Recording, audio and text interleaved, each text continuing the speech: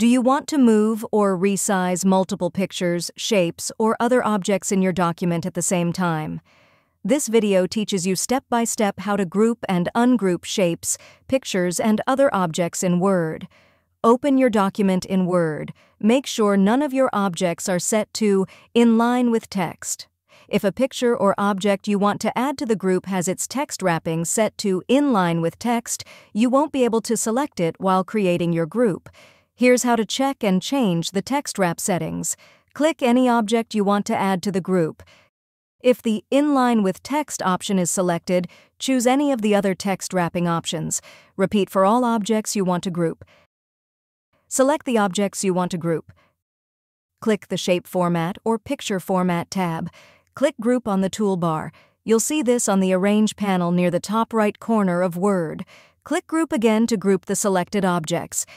The objects are now grouped together, which allows you to rotate. Select the objects you want to group. Click the Shape Format or Picture Format tab. Click Group on the toolbar. Click Group again to group the selected objects. The objects are now grouped together, which allows you to rotate. To ungroup objects, click your group to select it. Click Group on the toolbar, then select Ungroup. If you found this video helpful, kindly like and subscribe. You may also click and turn on the notification bell so you can be notified from whenever we release new videos.